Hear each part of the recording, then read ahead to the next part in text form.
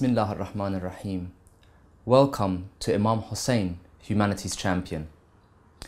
To briefly recap last episode, we laid the foundations and set in sight our goals and aims for the whole series.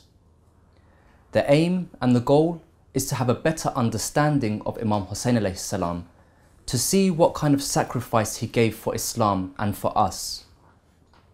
Now, to reach that goal, we have to go through a very long path in order to fully understand and to see how other characters in the life of Imam Hussein, for example, his grandfather, his mother, his father, his friends even, his brothers and sisters, had an effect on him also, who helped in his upbringing, who supported him and who encouraged or taught him certain things.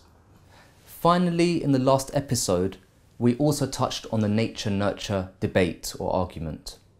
Now, when we say argument, we think that there are two separate sides and that these two sides don't mix, that they are against each other.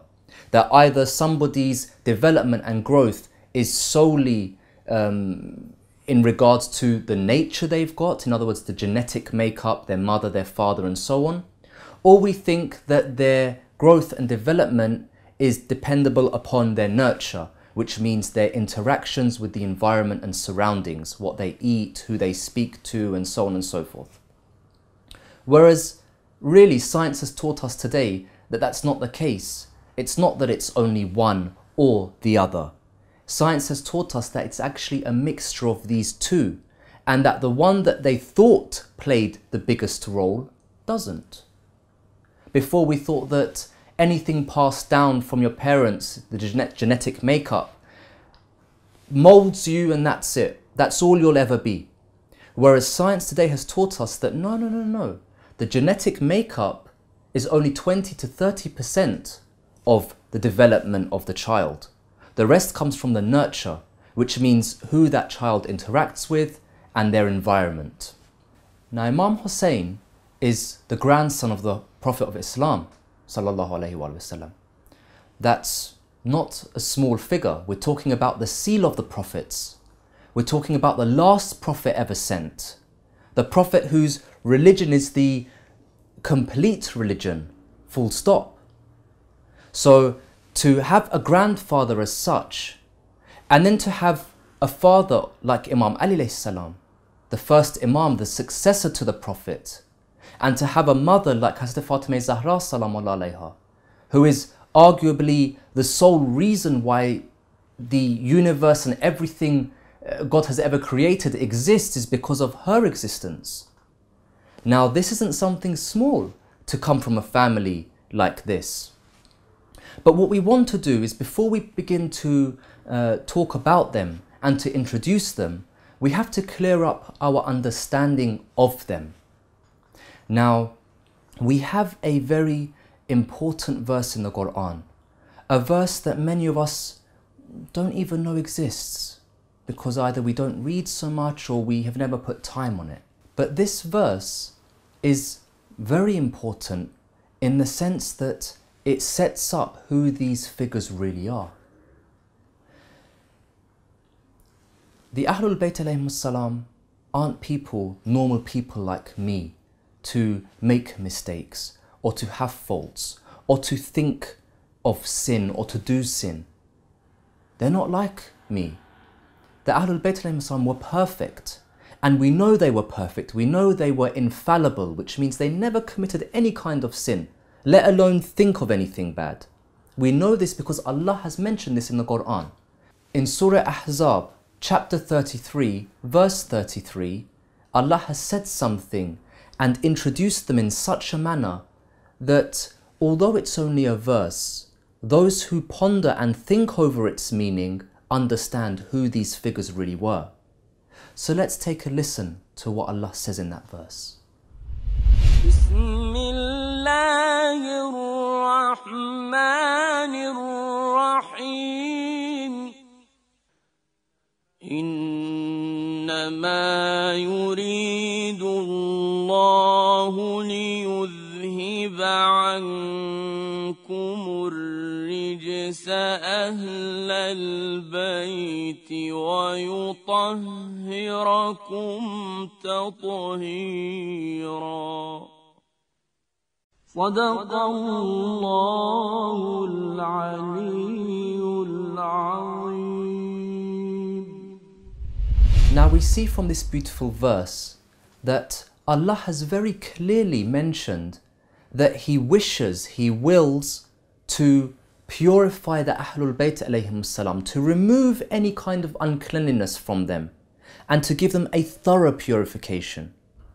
As in, He doesn't just stop and say, I want to remove some dirt from you or some uncleanliness from you. No, He goes on to say, and give you a thorough purification.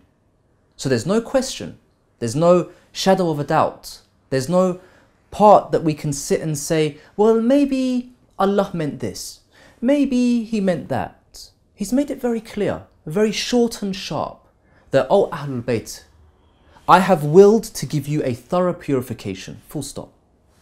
Now, the reason why I bring this up is because unfortunately we have people of other faiths within the Muslim so-called sector, whether they be Sunni, Wahhabi, so on and so forth, or even unfortunately within our own school of thought. We have had certain so-called scholars come and mention that no, the Ahlul Bayt made mistakes. For example, Fatima Zahra, she made a mistake, or Imam alayhi salam, he did this or he did that. When really this is all false. Where they get their thinking from or their knowledge from, Allah knows where they get such an idea from. But if they are true Muslims and they have read the Quran, then there's no area to question these personalities. This is a very big fundamental of faith, of Islam. If we backtrack and look, for example, at anything in the world, for example, take a skyscraper, a very tall building. Before a civil engineer wants to build that tall building and make it, for example, tower over anything else, he first has to build the foundation. He first has to dig it up and make sure that the foundation is solid before he builds anything on top of it. Otherwise it will crumble under that weight. It won't be able to bear that weight of the building, of the skyscraper. And similar to a farmer who wants to, for example, plant seeds to grow some kind of a fruit tree or wheat or so on, he first plows the field, makes sure it's fertile, aerates the soil to give it something extra, to bring it back to life before he plants the seeds. Because he knows that the foundations need to be strong so that the plant or the tree can grow into a strong fashion. Same with us. In order for us to have a strong religion, a strong belief, and to mold ourselves, to grow ourselves in a way that we are supporting Islam and becoming representatives of Islam and spreading the message of Islam, we have to first make sure that our roots are deep, that our foundations are strong to be able to hold the weight of this message. The same way the skyscraper has a weight, this message of Islam has a weight. It needs to be able to rest upon someone and something that is solid, that can't be moved or shaken. That if a wind comes and blows, it won't fall over and topple. Now, when I say a wind coming and going, that's an analogy for, the Satan, for enemies of Islam, for people who want to take away our faith and strip us of the message of Islam. So we have to be strong. We have to understand that these personalities aren't just any old people. They're not me. We're not talking about me giving a message.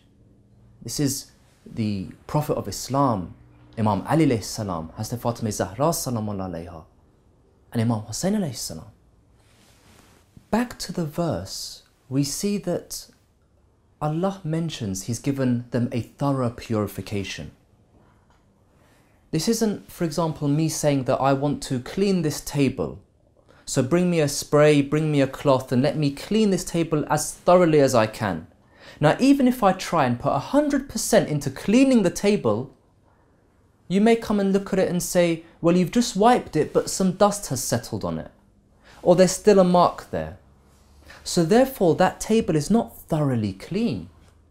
It's not purified absolutely. There's still some marks, there's still some defaults with the table. But here we're talking about Allah speaking. It's not me saying I want to clean something. This is Allah saying I have willed to do something. And we know that when Allah wills to do something, it happens. Full stop. To look at it from a logical point of view, Allah has said that I have sent to you the prophets and the imams as guides.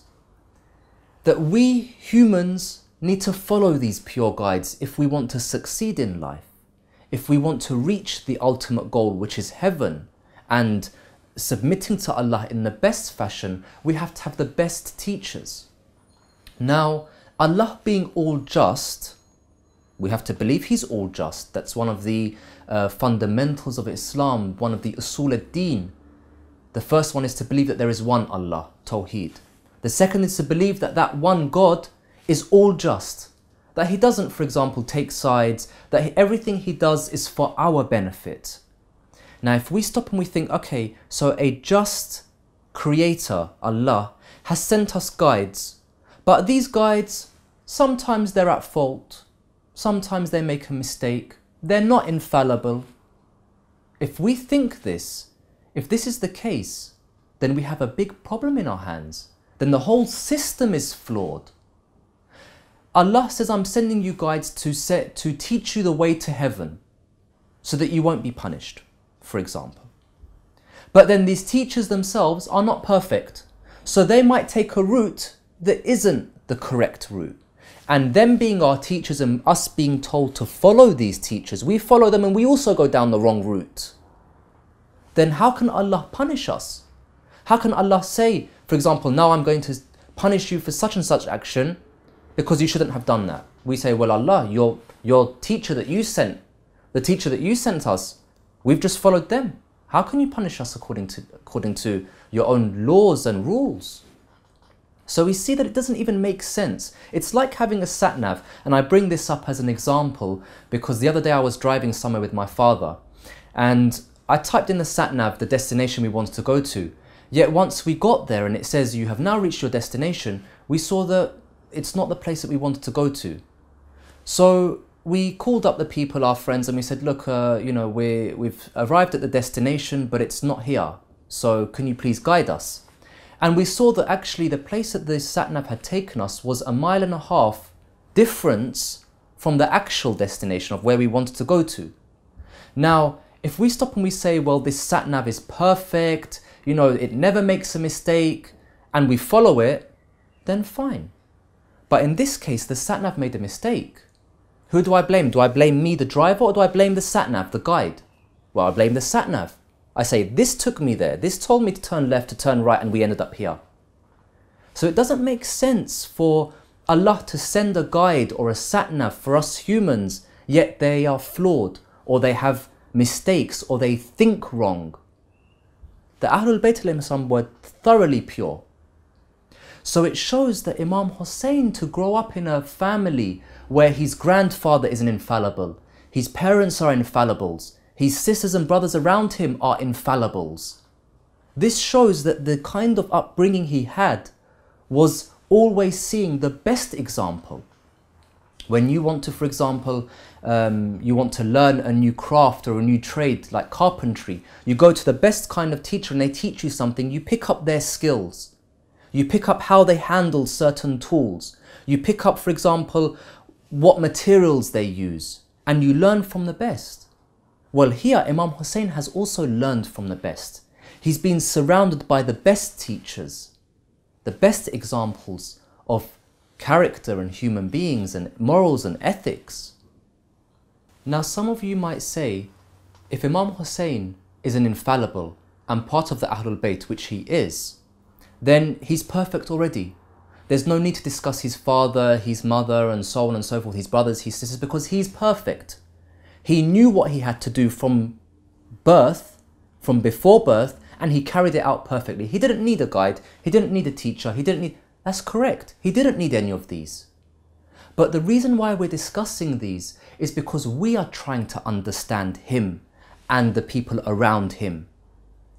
It's not, our aim is to perfect ourselves. Our aim is to better ourselves as mothers, as fathers, as brothers, as sisters, as sons, as daughters, as aunties, uncles. So our aim here is to look at them and take lessons from them and to better ourselves. So that, for example, now when we mention Hazrat Fatima Zahra, Salamullah alayha, any kind of mother or girl thinking to become a mother or auntie or so on, looks at their own behavior and says, okay, that's how we should be. So let me take lessons from her and become more like her. Or any father looks at Imam Ali alayhi salam and says, those were the lessons that, for example, he taught to Imam Hussein alayhi salam. This is how he helped bring up Imam Hussein alayhi salam. So let me be more like Imam Ali alayhi salam. And any son looking at Imam Hussein alayhi salam or any of the Imams or even the women of the Ahlul Bayt, men can learn from the women as well. We're not sexist here to say that women only take the women as examples and men only take the men. No. We learn from Hazrat Fatima Zahra salam alayha. We learn from Bibi Zainab salam alayha. We learn from the women just as we learn from the men. But the reason why we want to look so in depth and look at everything around is so that we try and take as many lessons as we can.